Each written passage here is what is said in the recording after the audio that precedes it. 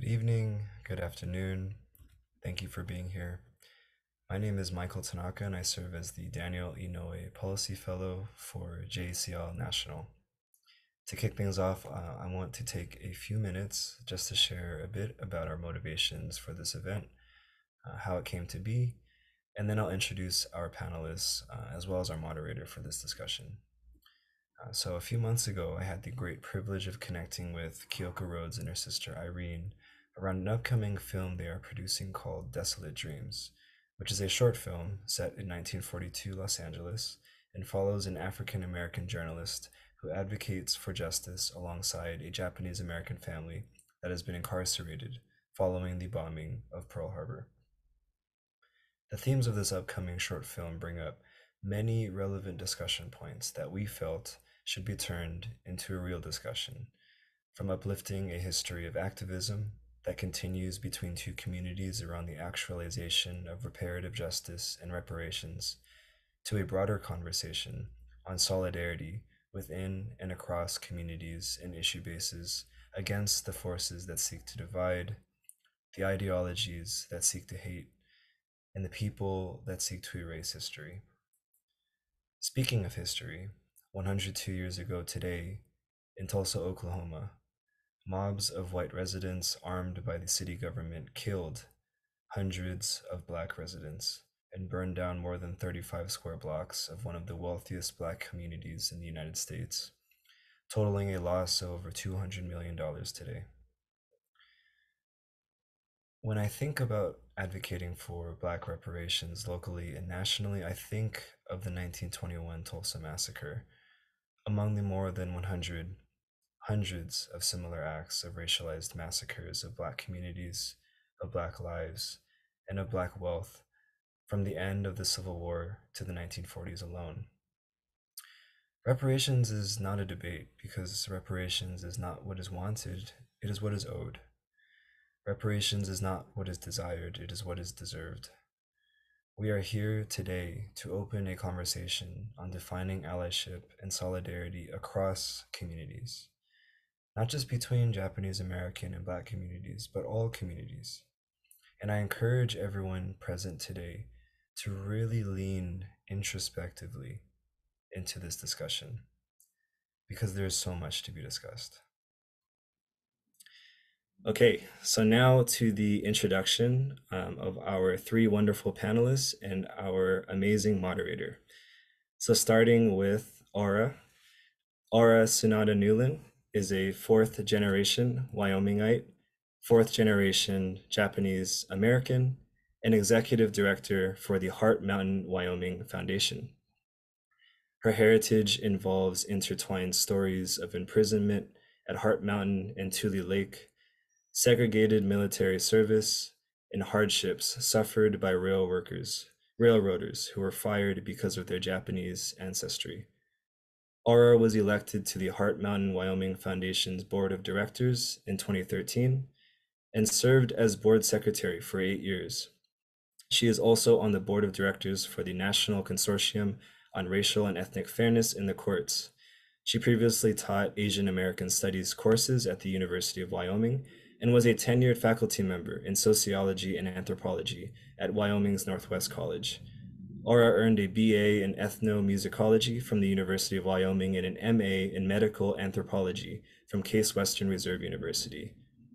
Now focusing on the anthropology of law, she is a PhD candidate at Case Western Reserve University.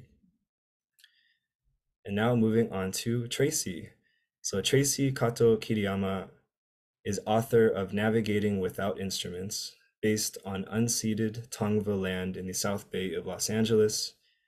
She is an award-winning multi-, inter-, and transdisciplinary artist recognized for their work as a writer, performer, theater deviser, cultural producer, and community organizer.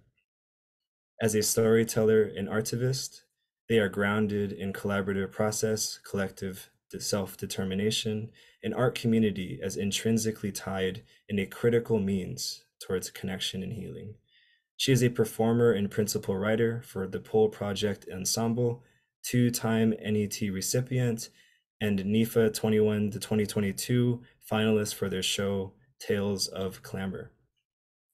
They presented for over 25 years in hundreds of venues across North America as a writer, actor, poet, speaker, guest, lecturer, facilitator, artist in residence, and organizing arts and culture consultant that has come to appreciate a wildly hybrid career. And last of our panelists, we have Kathy. So Kathy Nishimoto Masaoka was born and raised in multicultural Boyle Heights. The Vietnam War and Asian American Studies at University of California, Berkeley in the late 60s were important influences on her values. Since the 1970s, she has worked on youth, workers, and housing issues in Little Tokyo and Japanese American redress.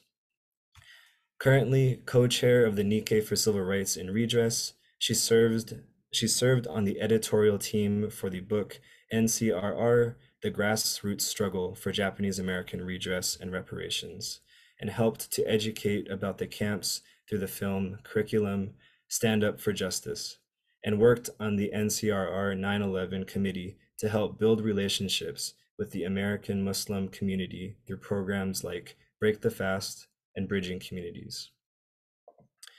And now for the introduction of our amazing moderator, Keilka Rhodes. So, Emmy nominee and award-winning filmmaker Keilka Kex Rhodes is a writer, producer, and director of films, commercials, and branded content for multi-screen platforms. She attended American University School of Communication in DC, earning a bachelor's degree in film and media arts with a minor in graphic design.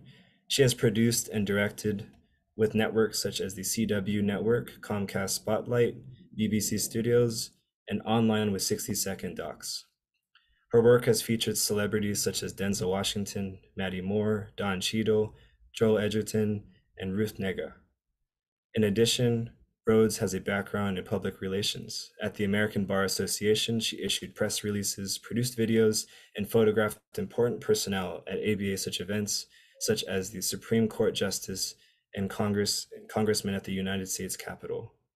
In 2019, Rhodes received a regional Emmy nomination for a suicidal substance abuse prevention PSA campaign titled Be the One. She is the founder and creative director of Keck Studios, a full-service production company specializing in film and video, branded content, and graphic design. Recently, the screenplay of her upcoming short film, Desolate Dreams, was selected as a semi-finalist and among the top 50 of CineQuest Screenwriting Competition 2022 to 2023. While in development of her first feature film, she aims to continue using the art of film to tell stories with purpose and impact. So again, thank you all for being here, and I'll pass it to Keilka to get this started. Thank you. Thank you, Michael. And hello, everyone. I'm so glad that you all are joining us today. And thank you for being a part of this webinar. And thank you to our panelists. So to kick things off, we're going to be talking about centering our discussion on allyship. And in just a moment, we'll hear from the executive director of the Heart Mountain Wyoming Foundation, Ara Sunata Nolan. But before that, I just want to give some background about my upcoming short film project, Desolate Dreams. So the film was partially inspired by the events at Heart Mountain and highlights the theme of allyship and solidarity, particularly between the Black and Japanese American communities. And the reason why I decided to showcase these two cultures and communities coming together on screen is not only because personally I am half Japanese and half African American, but there's also shared solidarity between these cultures. And speaking of that, the Heart Mountain Wyoming Foundation is gearing up for its pilgrimage this upcoming July, and will be honoring an African American family named the Marshall family. So Ara, we would love to have you talk about the pilgrimage, as well as who the Marshall family is and their significance.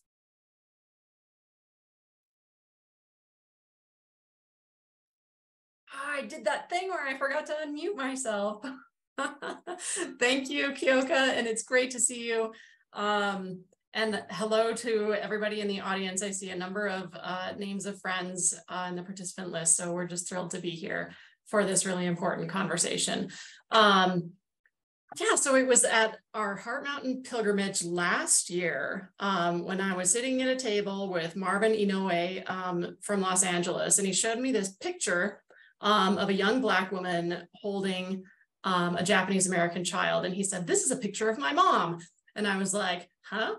You don't look Black. How's that your mom?" And he went on to tell me the story of how he has always considered this woman, this Black woman, his mother. He was sort of raised by her in his neighborhood, and that sort of started a thread of storytelling that is now becoming a major part of what we're working on at Heart Mountain. And I'm going to share my screen.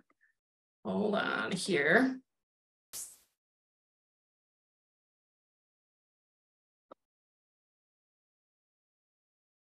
All right. Can you see my screen okay? Yes. All right, so this is the photo that I was talking about, and this young woman is Barbara Marshall Williams. The young girl that she's holding is Yoko Hoshizaki, the younger sister of Takashi Hoshizaki. And what came out of this is an incredible story of cross-racial solidarity. And it kind of starts with Barbara's grandparents. She's the descendant of a man named George Washington Albright, who was born enslaved in Mississippi during Reconstruction. He became one of the first elected Black officials in the state of Mississippi, and then he and his family fled the Jim Crow South and eventually landed in Los Angeles, in what's now Dayton Heights. And it was just a homestead at the time. He kind of founded the neighborhood. And then the family was established there. And over the years, this is an area where a lot of Japanese immigrants started coming in. For those of you who are familiar with Los Angeles, you'll know the name J Flats or Dayton Heights or Virgil Village area in East Hollywood. And it was a redlined area, meaning that these were areas that were restricted to people of color. Really, they could not move into the wealthier white neighborhoods. And so a lot of times immigrant communities and Black communities ended up in the same neighborhood. And so Barbara grew up, actually her mother, Crystal Marshall, and her father, Rufus Marshall, became really good friends with their Japanese American neighbors, and they shared food with each other, and they shared celebrations together, and they went to church together. And it was this amazing neighborhood to grow up in, as Barbara tells it. And then when Pearl Harbor was bombed, the Marshall family stepped up in really every way that they knew how to. They looked after their neighbors' things. They preserved things that people wanted them to save. And beyond that, they took trips to go see their friends who were mostly at Pomona. And there's this story of Takashi Hoshizaki, a Heart Mountain draft resistor, ultimately remembering being incarcerated at the Pomona Fairgrounds and having Barbara's mother bring him an apple pie with ice cream and passing it through the fence. This continued sharing of food and friendship. And then after the war,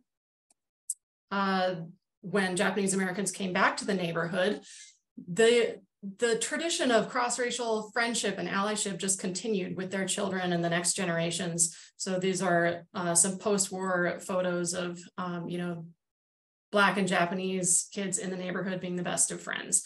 And I, through Marvin Inoue, came to know this story and serendipitously ended up in Los Angeles in September and got to do some video interviews with Barbara Marshall Williams and her family. This is her niece, Kiwi Birch.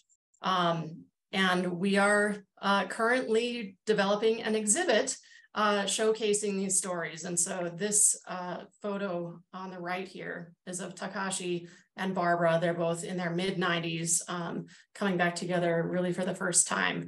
And so at our pilgrimage this year, we are awarding the Marshall family our Compassionate Witness Award, which is recognizing a person or a family who really stepped up to help Japanese Americans during the war, who are outside of our community. And kicking off our pilgrimage, we will have this really spectacular exhibit called Making a Neighborhood, Exclusion and Community in J Flats, Los Angeles.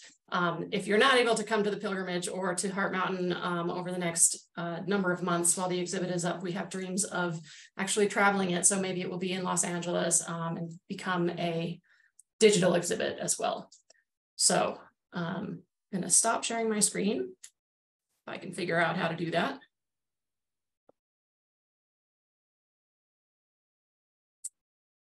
And I'll turn it back over to Kyoka. Great. Thanks so much for sharing that, Ara, and talking about the Marshall family and sharing those visuals with us. And continuing this conversation about allyship and solidarity, we're going to be hearing from Kathy now. So Kathy, you have been involved in the civil rights activism for over 50 years.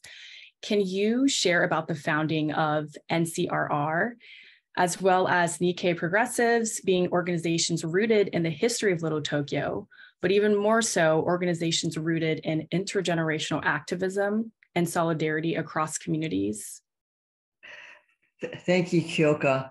And I also want to thank Michael and both of you for organizing this webinar workshop on this topic. And for Michael, for many of his, what he talked about really touched home in terms of the Tulsa Massacre and remembering that.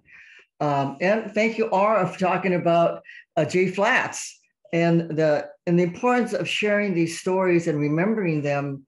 And that is what we're trying to do, is like the stories are the ones, and the history is what has really built solidarity. And just a word on J Flats is that actually I did grow up for a time. My high school years were spent living in J Flats.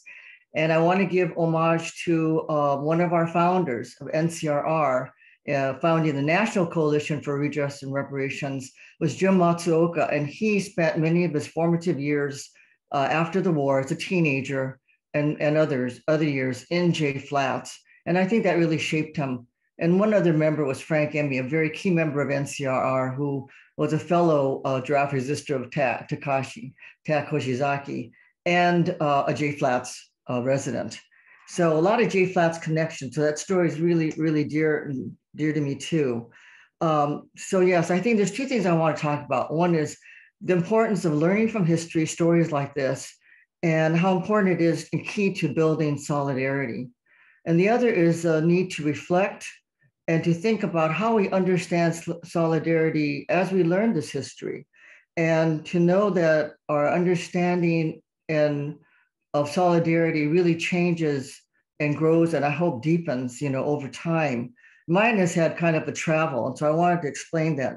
So I was born and raised mostly in Boyle Heights, which was multicultural. And because of that, I think that was kind of an important beginning.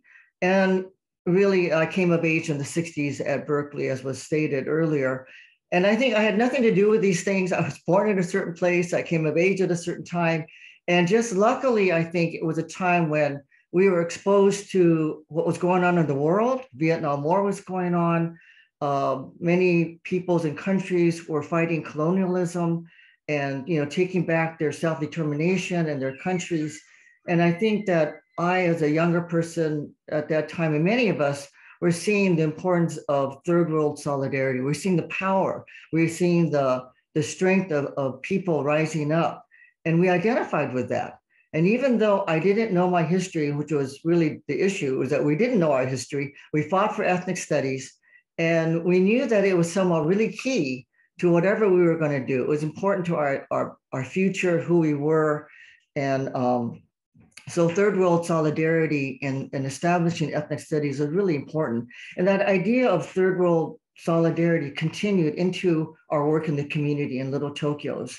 And so in Little Tokyo, it wasn't unusual for us to think about, even though we were centered in Little Tokyo, we knew that all other communities were really fighting for the same thing, to preserve, to determine their own futures, to work with their different parts. They saw the suffering that their community had gone through. And we linked that. We weren't separate. It wasn't like we saw our individual work as very separate.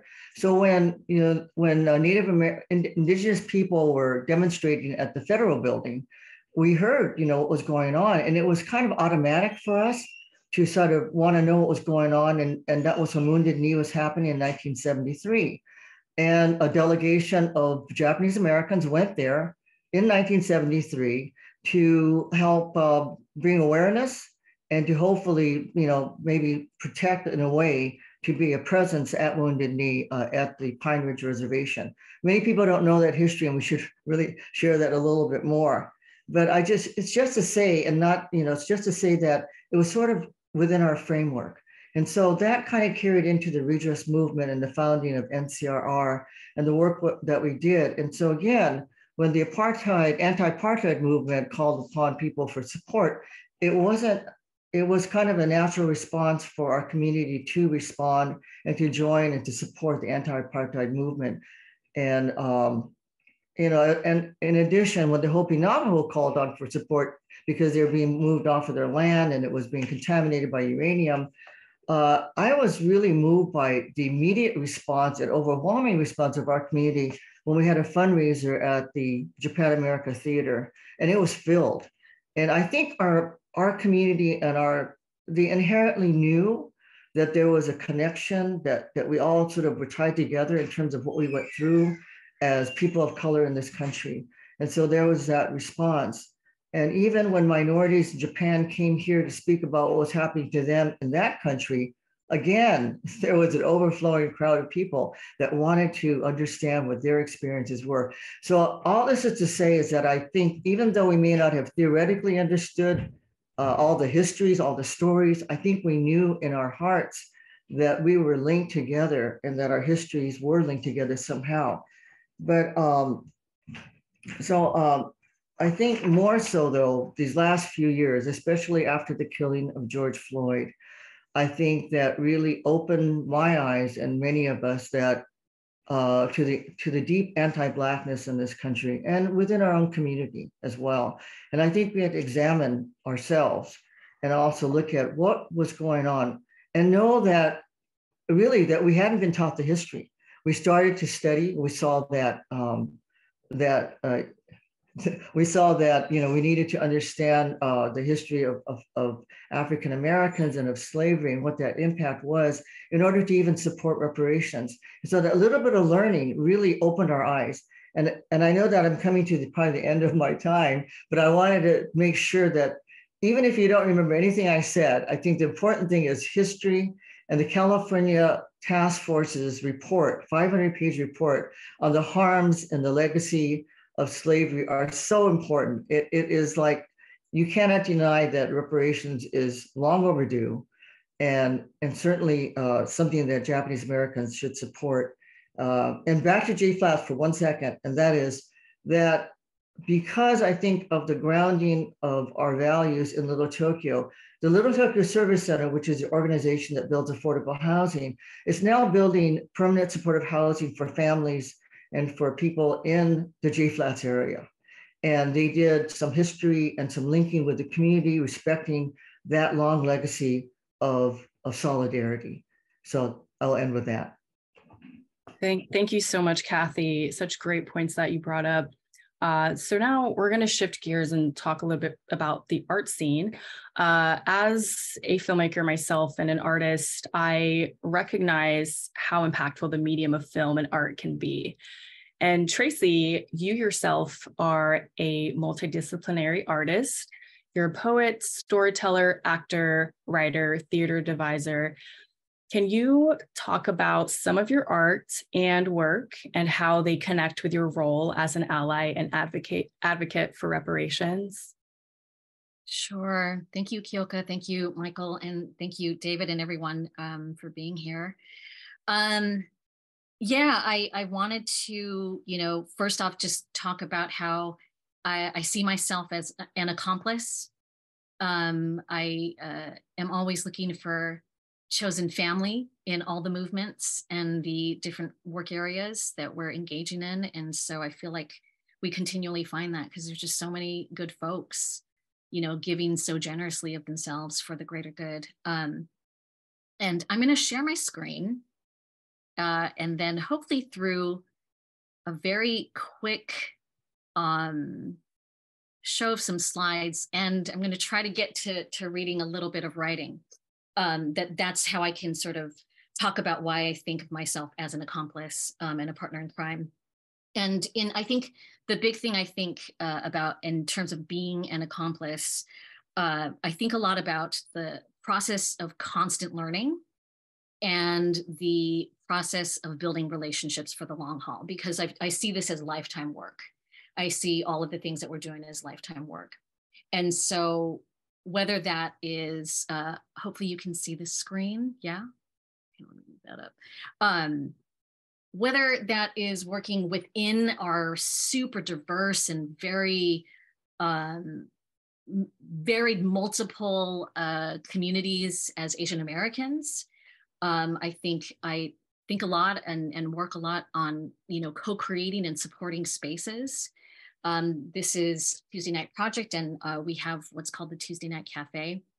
And Kyoka, I really hope that you'll come out and that we get to show your film someday. We really believe in sustaining over time art and community space as a way for us to really dig in and learn from each other and talk about history, talk about memory, talk about our futures. And this has been going on. We're in our 25th year, so we're super excited. We hope you'll all join us. It's a free space. And it's the longest running Asian American free public art series in the nation now. We're at 25 years. So, it's odd and weird, but that's where we're at. And we, always invite folks in. And it's where I learn a lot. It's where I learn a lot about different neighborhoods and communities and issues and, things that people are fighting for. I, work very closely with Vigilant Love, and so does Kathy. And I think we both feel very honored and privileged to be a part of this space that's been growing between Muslim and Japanese American communities, especially right after 9/11, and working with, our Muslim and Japanese American youth in solidarity arts fellowships and, just different ways of understanding critical issues happening right now. So that's something that, we always go, to the annual pilgrimage to Manzanar. So that's our bus on the top left that you see. And we, invite people onto the bus every year. So I hope that, folks will take us up on that. And I wanted to, just extend a little bit of what Kathy was bringing up about Nikkei Progressives and NCRR. We really think that it's so critical for us to work in solidarity and also in the capacity of an intergenerational mix of folks.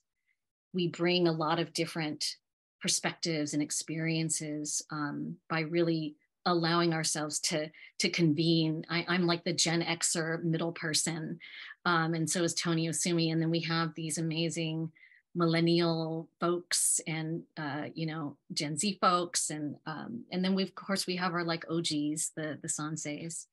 And so again, another space where I learn a lot. I'm learning constantly, and we're constantly building relationships within and beyond in the work that we do. And what I wanted to say is we've been working very closely with both JCL and City for Solidarity for the past few years in our work, specifically around Black reparations. And it's a work area that I think has brought us together in official capacities in ways that traditionally, historically, our organizations haven't. And so then we created the National Nikkei Reparations Coalition, which everyone is invited to. We're going to start meeting about every other month on the second Tuesdays. And, please reach out because we want to, keep continuing to study and show up for this work. This is some of our advisors. Dreesen Heath and Kenneth Henry is not pictured here, but I see Jarrett Smith is on the call. He's also one of our partners in crime and our advisors. So just want to shout him out. And I want to just say that, a lot of my work as an artist comes from this idea of the ways in which we bridge the past and the present as we work towards our futures. And these are photos from the 1981 CWRIC hearings in Los Angeles. That was a major point on the path to redress in 1988. And so actually, Kyoka, could you tell me how much time I have left? I want to see if I have time to read something.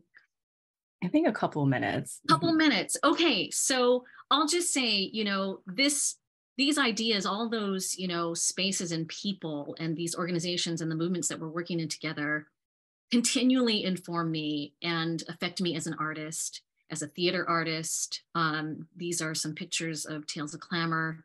And, we're always thinking again about what's the conversation between the past and the present, and how does it inform us now about what we can achieve and what we have a legacy of silence, yes, but also a legacy of speaking out. So maybe I will leave it on these slides right here. And I'm just going to read a little bit from my book.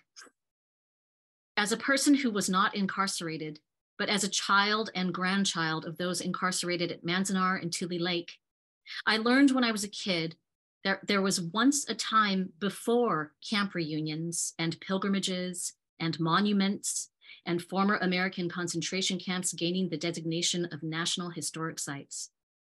Let us always remember the government did not give us any of it.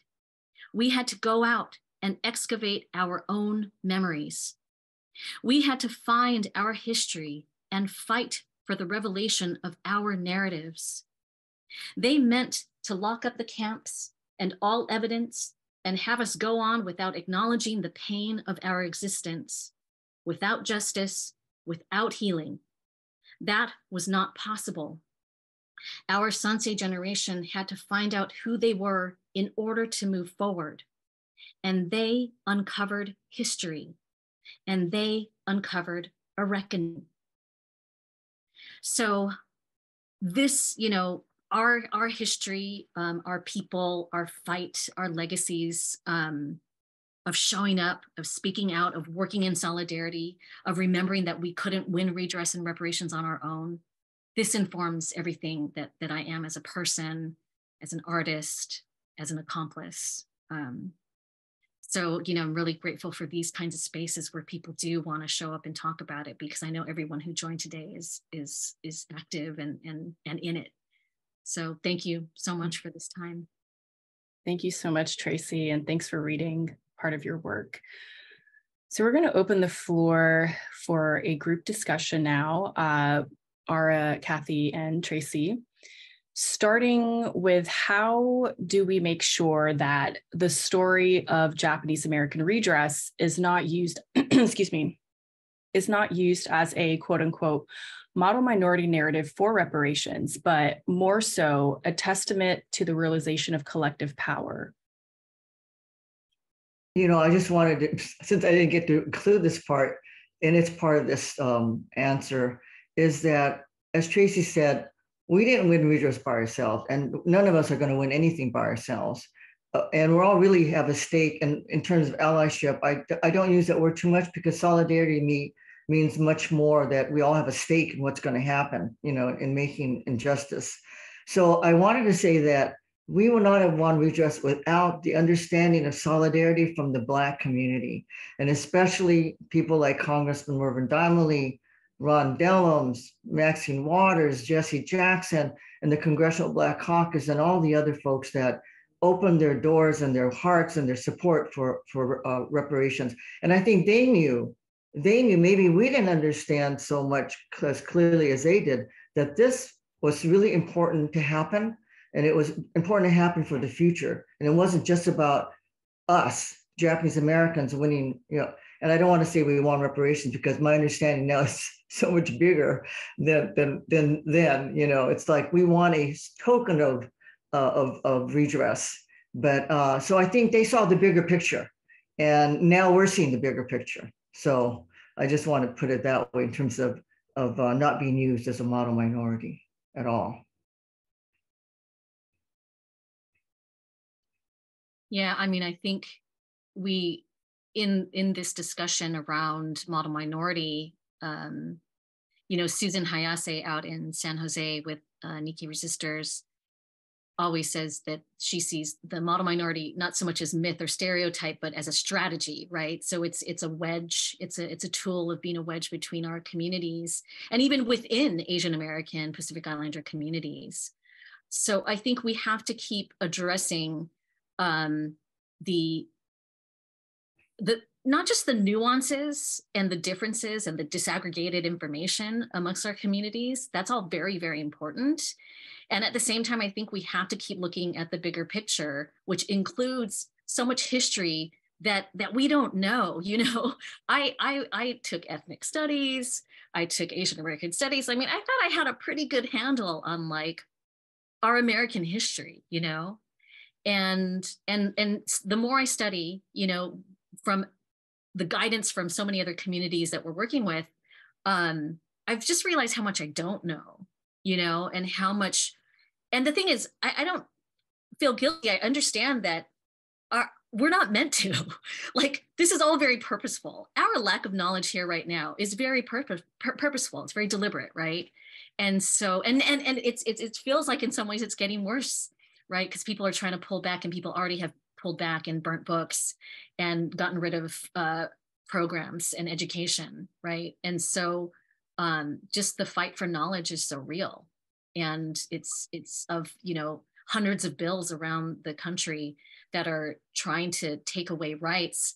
A lot of it is the right to education, right? The right to knowledge and understanding of who we really are, and how complicated and complex and how much we actually have worked together.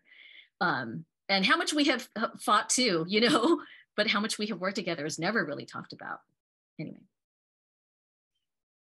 And I'll just add to the tail end of that. I'm so inspired by both Kathy and Tracy and by you, Kex, with this theme that I feel coming out, where all of us are here as like the experts on the panel, like we're the ones who know how to talk about this stuff. But I think what we're all emphasizing is that we are all on this process toward learning more and more. Like Tracy, you said, it's been intentional that we don't know our histories, and we don't know our own Japanese American histories, and we certainly don't know the histories of other disenfranchised groups. And so I think a way that we fight against these minority pressures is to engage deeply with each other's histories. We need to learn our own, but also put ourselves out there and learn each other's histories. My background is in higher education, and I used to talk to my students about the need to put our skin in the game. And, you know, putting your skin in the game is, I actually looked it up. It came from economics. Like, if you put your skin in the game, you invest some of your own money in something, like you take on some of your own risk in order to, you know, get some kind of a return. But the way I think of putting your skin in the game is in a racial solidarity sense. Like, I'm actually going to show up and say, yes, I am a mixed race, white, Japanese American woman. And I'm going to speak from that platform in order to engage with people who don't look like me and who have a different background from me, to put my skin in the game, to put race first and foremost, to engage with other people on topics of race. And that, to me, makes allyship or accompliceship, I love that word, Tracy, a little bit more tangible and accessible to those of us who will always feel like we are, you know, on this learning path, instead of saying like, well, the problem is just too overwhelming to overcome, to just start off saying like, I'm gonna just jump in with both feet. I'm gonna fall on my face. I'm gonna make, you know, an awkward mess of myself and probably, you know, throw out some microaggressions while I'm at it. But if we don't do that, then we can't learn each other's histories, and we can't move ourselves toward the healing that comes from reparations and all the other form of solidarity. Can I just say, I love that. Like, I love, and I think that's so important, that idea of remembering that this is all an experiment, you know, and we are constantly making mistakes. What I've written to myself, even in the past, it's going to constantly change. My pledges, my sense of my duties, you know what I mean? My whys, even, you know, like, it continues to grow. So that would be the worst thing, if we're so afraid that we can't even talk to ourselves, our family and friends, and with each other about our curiosities, our trepidations, our hopes, you know, for sure. Mm-hmm. So why is it important for Japanese Americans specifically to advocate on reparations, and what is there left to do? So I don't know who wants to start. Well, I don't know, specifically Japanese Americans, but certainly because we have an experience in building a movement for reparations and, as I said, winning a small measure of redress, that we, again, are not telling anybody how to do things. It was a different time, a different, history. We're a different community, nor can we tell people what they should fight for. But, for what it's worth, I think that we do have some things that we felt were important about it in terms of people's voices, the grassroots aspect of building that. That's what we were building, because that was what was going to continue, whether we want or not, is that spirit of fighting for something. And I think the fact that we did win does give some inspiration to people that we won something, and we're reflecting on that, though. And I think so it's not one way. What I'm learning from reparations today is it's really critical, is that, well, if we want to avoid being the model minority, we didn't win because we were Japanese Americans. I mean, and the camps certainly were not a mistake. If we look at the history, it's like all of a long history of things that were happening to people of color. And we're just, and so whatever we do, it's not going to stop things. It's not, being good doesn't stop things, So, but what I'm trying to say is that in terms of some of the things we've learned is that the guarantees of non-repetition are really critical. And I think that's what sticks out in my mind so much, is that, you can pay people something, you can, do this and that, but it's really those guarantees that it won't happen again. Now, how does that happen? It means that we all together have to deal with the structures, the systems that are in place, the laws that are in place, and do that together, to guarantee that it never happens again. If we really mean that, never again, it means never happening to anybody again. That's what we have to do. Yeah, and I think that the part of the never again is the reckoning, that we can't just go, okay, clean slate from here, everyone, right? We're equal rights, right? It's like, no, we have to talk about equity. We have to talk about wealth gaps. We have to talk about massacres. We have to talk about reckoning in order to get to repair. We can't just jump to reconciliation, in my opinion. And I think, like, I do think, yes, in one way, we can't tell other people what they should do. However, like, I don't, for myself, as a Nikkei, third generation, Los Angelino, queer artist activist, I definitely don't think I'm going to try to tell everybody what they should be doing and working on. It's only specifically with the Japanese American community that I do feel I want to be on a tear about, come on, let's talk about this. Remember, people said it was impossible. Remember, people didn't trust us to make our own decisions on what it should be and how it should be done. You know what I mean? Like, let's remember all these things. And how do we just start from a point of, like, don't, like, pause on the questions about implementation and just do a ton of study. That's what I think that a lot of us did. We just paused on well, how will it get done? And who's going to pay? Like, just pausing on implementation and really just investing and diving into study for months and months. And then realizing, the need for reckoning in order for repair, right? And one last thing I'll say is the Japanese American redress movement, right? Like, it was over many, many years, right? The reparations movement now, the Black reparations movement, and also issues about land sovereignty for indigenous folks. I mean, these are decades and decades and decades and decades long. So at a certain point, aren't we not listening? And at a certain point, aren't we ignoring? So what does that mean for us to not ignore anymore and to pay attention and to just step up?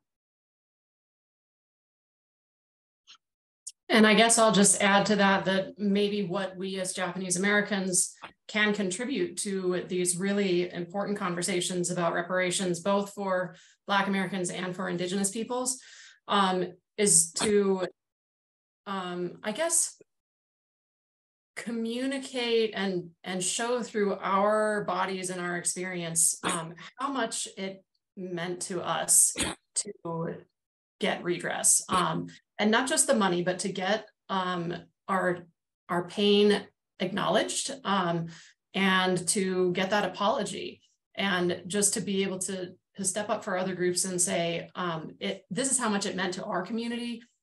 And I think that other communities, deserve the same chance to be heard in this public arena and to be acknowledged, and to at least, have a chance to try for redress in the same way that we do. And I'll just also mention that HR 40, the bill that is being proposed to establish a study commission for Black reparations, was put out there by John Conyers, Representative John Conyers, decades ago, I think, and it was modeled after ours. And so we can, there are connecting lines that make it very clear that we do have something to say here. It's not dictating what should be done or what reparations should look like, but we can stand up and say this meant an awful lot to us in terms of our healing, and we want to support other people's chance to get that same type of healing. And I also want to just give this as a go on to say that it's kind of reparations continues. It's not a time limited thing. And so, as we, and this may be my personal viewpoint, but from learning from what reparations can be in its full glory, it's like, when we testified at the hearings in 1981, we said, oh, we want you to give back our communities. We want you to give back our EC, our first generation. We want you to, we wanted all these things back. And then we ended with, we know that it's not possible. And now I want to say that from hearing what reparations can be, that we have to think about what really it is possible, that possibilities have expanded by what we have been learning about reparations. And I'm grateful, frankly, to the reparations movement today. So we may be advocating in support of reparations for African Americans, but I think we're advocating for all of ourselves too. Absolutely. So as we're wrapping things up, lastly, I'll ask, what is your why for committing to equity and anti-racism? And I'll briefly mention, I'll start by saying that for me, being Hafu, mixed race of Black and Japanese, I've experienced racism not only from non-minority groups, but also from both sides of Black and Asian communities. So for me, I think it's important to continue having these conversations because racism is still out there. And I'll open the floor now for you all to share why you think or why you are committed to equity and anti-racism.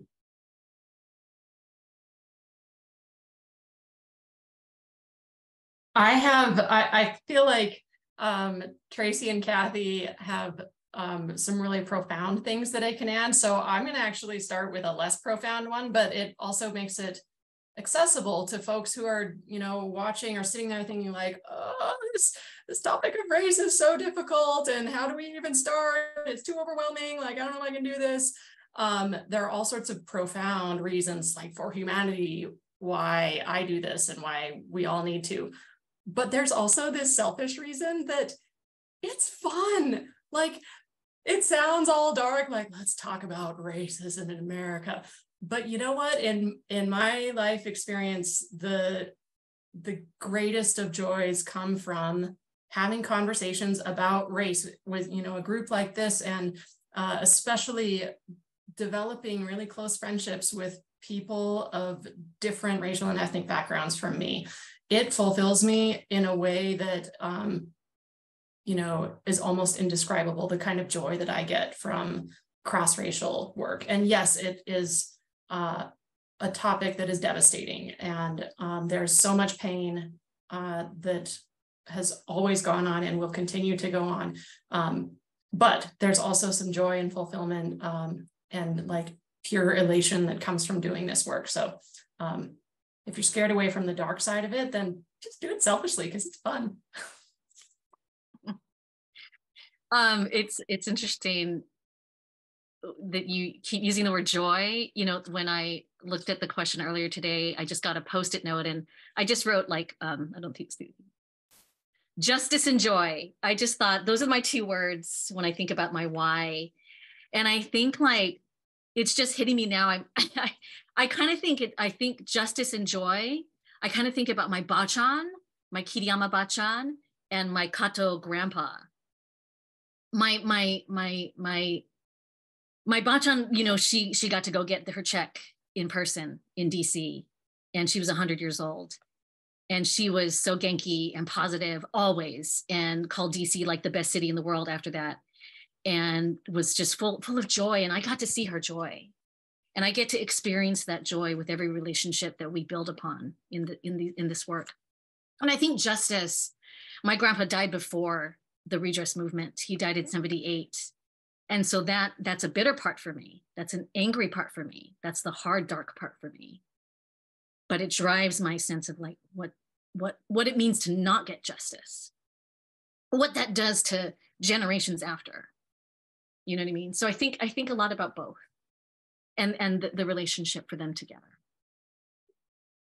Kathy, do you have any thoughts with the remaining couple of minutes? I do, but and I thank you both, Ara and Tracy, for reminding me about joy, because I think I've been feeling a little bit the sadder part of looking at how things are. But you know, it's for me, it's like it's not something you have a choice about in a way. It's like this is what we have to do. And on one hand, I'm really grateful to be alive at this point in time, to be where there are possibilities and where people's eyes are opening up. And I know that we can't go backwards, you know. At the same time, I know that it's a lot of work, and within our community, it's going to be a lot of work, and even, you know, and it takes a lot of patience. And I will try to keep in mind the joy of doing that work, but know that, you know, we will have difficulty at times. And so everybody here on this call, you know, that's what we're asking you all to do too, is to engage in those conversations, to deal with our own anti-Blackness and ourselves, and to build those relationships.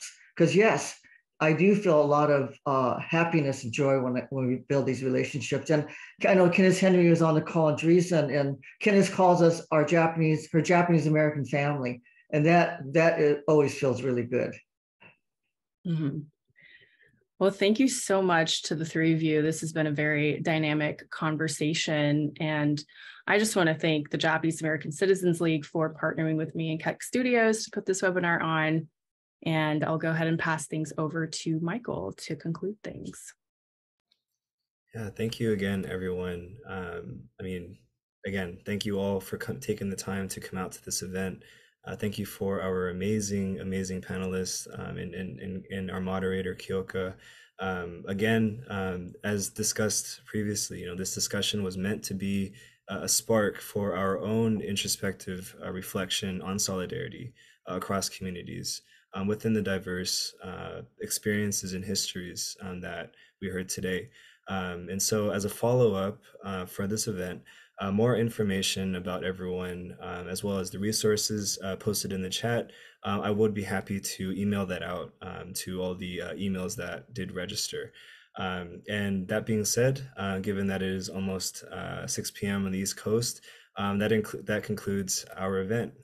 So again, thank you so much for coming out, and we hope to do this again. Thanks, everyone. Thank you. Thank you. Thank you all. That's all.